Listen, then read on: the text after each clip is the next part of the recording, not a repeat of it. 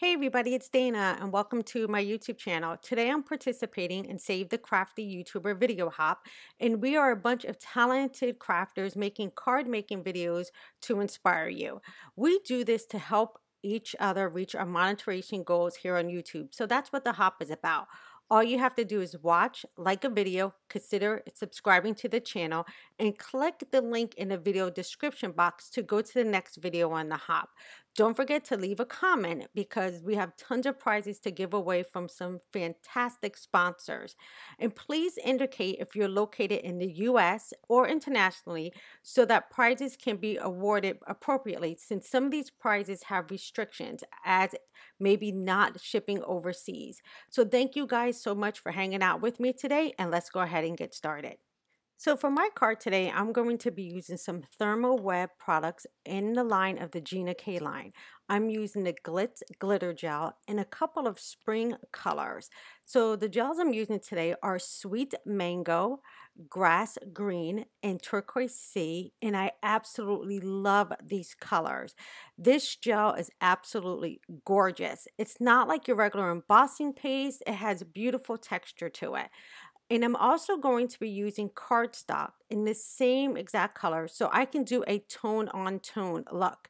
So you can see here how gorgeous the Glitz glitter gel, that's a mouthful right there, matches perfectly with the cardstock that Gina K has in stock. Now that I have everything cut out, I just need to bring in my craft mat, as I don't want to get any of that gel onto my work surface. So again, here are the three strips I've already pre-cut out. Now to line these up, I'm going to grab my mini Misty. I know a lot of the times we use our Misty for stamping, but it also helps you line paper up, especially if you have these little strips like this. It helps you line them up evenly so you can have a great spacing between each one, and you know they're going to stick together perfectly. So in order to get these strips together, I'm just using some regular packing tape. So this is the packing tape that we wrap our Christmas presents with or seal an envelope with, but it's perfect for putting strips of paper together. Now I am not worrying about this tape because this tape is going to be on the back, so no one's ever going to see it. But in order for this project to work, I need to make sure that these strips are lined up perfectly. Now I do have a little bit of a gap towards the top of that turquoise sea piece. So I'm just going to gingerly pull up that paper, and it's okay if I get a few pieces that come up with the tape. I'm not really concerned about that because again, that is on the back side of the card and nobody's going to see it. But I do want to make sure that all these pieces are perfectly lined up before I go to my next step. So now I can go ahead and put down that tape, and I'm actually going to put an extra piece just for good measures. Now, since everything's lined up, you can see I have a beautiful panel, and you cannot see the lined indentations between there because I used the tape. But the paper is kind of flimsy, so I do want to put a backer on this. So for my backer, I just grabbed a piece of white cardstock in the same measurements. Now this would end up to be a A2 card, which comes out to be, what's that, 4 1/4 by 5 1/2.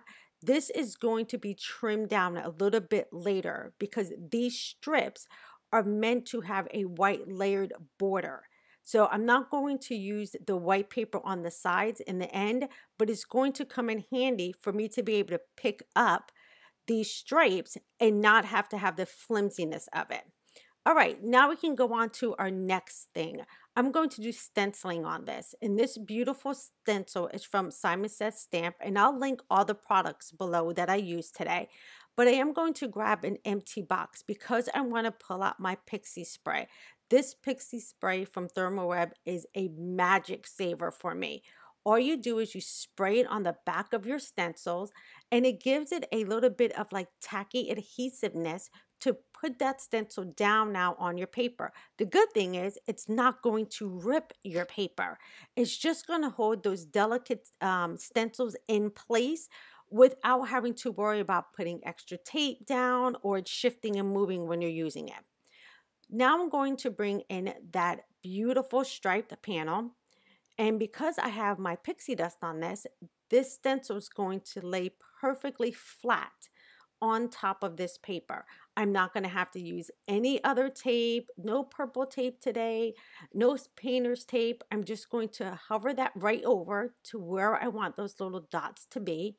And then I can just press down. Now this stencil is not going to move while I work on my project. And that is what's so great about the Pixie Dust. Next, I'll come in with those Glitz glitter gels. I keep saying that is a mouthful for me. And I'm going to put the matching colors on each one of the stripes. So this is going to give me a very pretty rainbow-ish color going across my card. But look how gorgeous this is. I have to stop and just tell you how gorgeous this is. I'm going to mix it up. It's definitely nothing like anything I've ever seen on the market.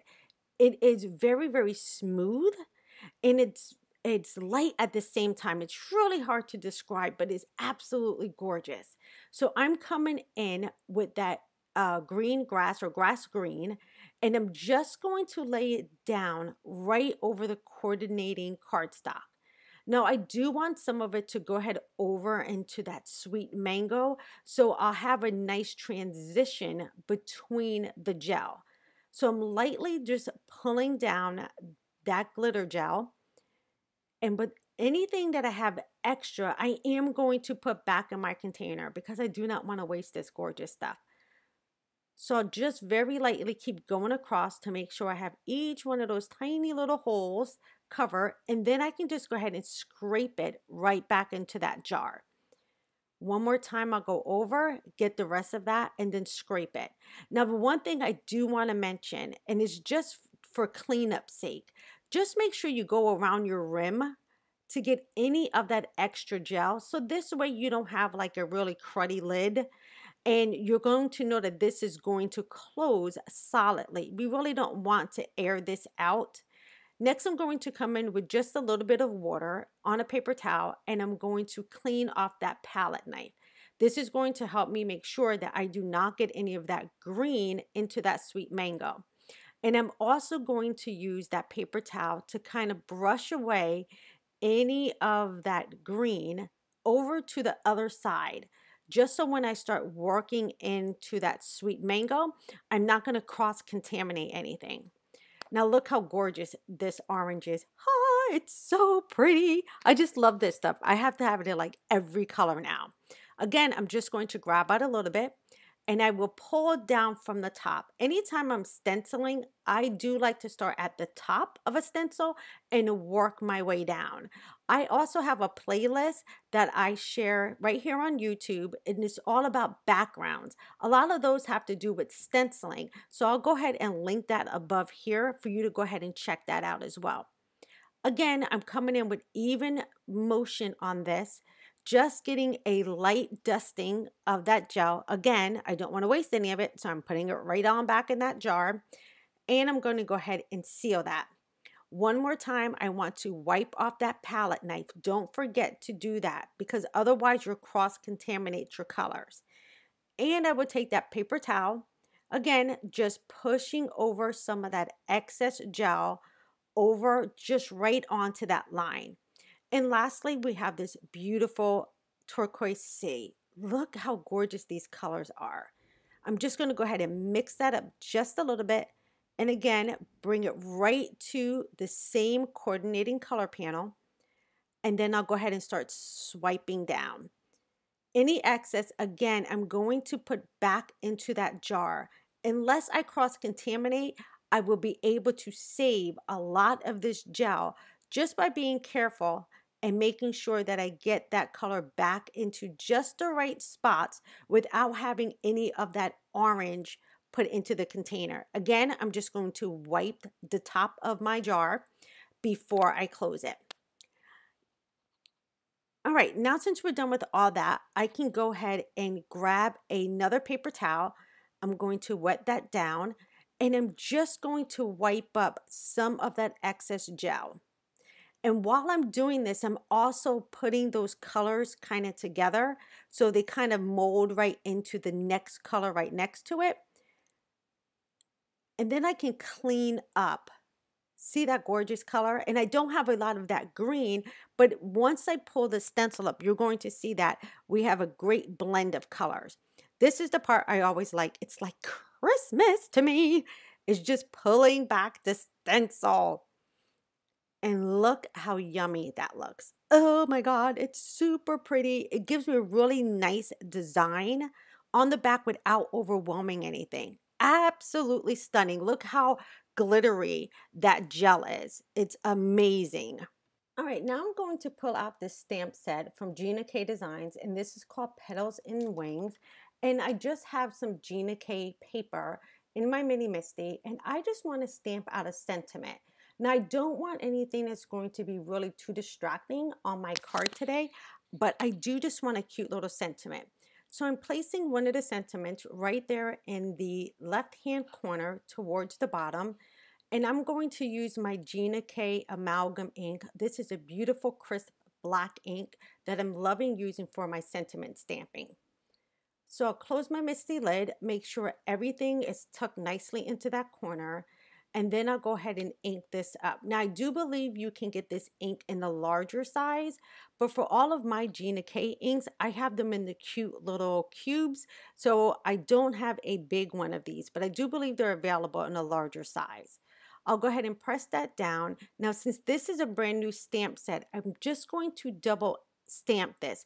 Now, if I had cleaned off the residue, which is just a small amount of residue when we get our new stamps, I could have just stamped this once. I'll go ahead and press that down. And now we have a great sentiment. I do want to add something around that sentiment because I feel like it's kind of just getting lost. There are like these little round, I call them bubble pieces, or like little tiny circles. And I'm just going to add these right around that sentiment. So it's really going to pull in the design from the little dots that are on our background that's over to the side drying. It's going to kind of tie that in right to this sentiment piece. Now, if you wanted to, you can stamp this sentiment towards the middle of this, but I do want to add some details a little bit later, so that's why I'm making sure to stamp my sentiment off to one side. Now, since I have those little dots there, like I said, it's going to pull in that same design from the bottom of this card panel. All right, now since that's done, I can go ahead and pull this out of my MISTI, and I am going to crop this down. Now, I got a brand new or relatively brand new cutter, and this is the small Tonics cutter, and I will have to say it is definitely my favorite paper trimmer now. I'll make sure to link that in the description box below. It's really small. It sits right on the corner of my desk, and it's perfect for just those quick little cuts. The only thing on this that I haven't like kind of figured out how to use correctly is like the grid lines if I want to score something, but that's okay. I have a scorer off to the side. Now I'm going to come in with the same colors that we did with the strips of our card today, and I'm going to stamp out some butterflies. I have the coordinating matching cubes for all of this these colors, and I'm just going to stamp the coordinating color right onto the coordinating background. And you're going to see how perfectly these Gina K inks match with her cardstock. So as I stamp that down, look how gorgeous that is. Now I'm not going to bother getting a towel or anything or cleaner to clean off that little butterfly. I'm just going to use my hands. This butterfly is included in that Petals and Wings stamp set that I just pulled the sentiment from. So I go ahead and stamp that green one, and look how gorgeous that is. And I'm just going to stamp one of these for each color because I want to have a cute little trio of butterflies floating across my card. I'll go ahead and stamp that one down, and now we are ready to start die cutting. I do have the matching die set for this, and I've already grabbed out the large butterfly. Now this butterfly is going to allow me to have some of that beautiful cardstock color right on the outline of that little butterfly, that darker color. Excuse my head here, I'm just going to grab myself some purple tape, and that's going to hold that die in place as I run it through my die cut machine. Now I have a video on this setup on how I cut with my Gemini Junior, and I'll make sure to place that above and below. All right, now since I went ahead and I ran all those through, my sheet has dried. I've already trimmed off the sides, and now I have a nice sturdy piece to put onto this card panel. I'm going to grab my ATG gun and use this to adhere that panel onto a Gina K white cardstock. Now my tape runner did run out, but never fear because I have my Gina K tape runner handy in the corner of my desk. So I just went ahead and grabbed that. And now I can put this sparkly panel onto a card base. Now remember, I did say that these strips were cut down because I want to have that nice little border around the edge. I like to close my cards now before I put on the panel so I know that I'm nice and straight when I do that.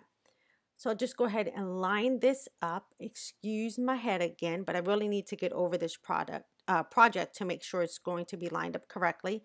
And then I can go ahead and press that down. Now for my sentiment, I'm using some double-sided tape, and this is from 3M.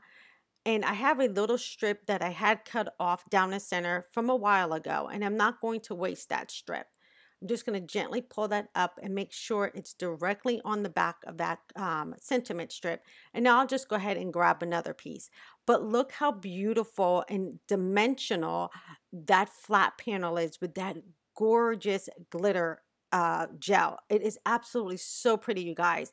Now this background is a perfect way to have a lot of texture on your card without overdoing it. So I'll just go ahead and place that sentiment right towards the middle. Now the card would be perfect just like this, a really clean and simple card. But remember, I did cut out those butterflies and I kind of want them floating around this sentiment strip. So I'll go ahead and bring those in, and look how cute these butterflies are. They're just precious. And I'm going to randomly place the colors down. So I'll put the orange on the green, and then I'll just go ahead and put the green over there on the other side. That's why that panel was cut bigger. And then I'm going to place the blue right on the green. Now you can see I'm kind of bending these right in the middle. So like my butterfly wings will kind of like stand up off of the card. I'm going to use my Gina K Connect glue, and I'm just placing that glue right along the spine, let's say, of that butterfly. And then I can go ahead and place it right down, and we're going to have a perfect card. Now, while I finish that, I do want to let you guys know, if you head on over to my blog, I'm going to have the gifts listed there as well. I'm going to have some fun products to give away as well as a gift card. So make sure to comment so you don't forget that you have an opportunity to win some great gifts. My blog is gotjoycreations.com, and you can see the picture of the giveaway over there. All right, I'm going to put down that last butterfly, and there we have it. Our card is done. Please make sure to like this video. Consider subscribing to my channel as well. I would greatly appreciate that. And the card is done for today. I will see you guys in another video soon. Don't forget to go to the description box below to see who's next on the hop. Thanks so much for stopping by. I truly appreciate it, and I'll see you guys in another video soon. Take care, everybody. Bye-bye.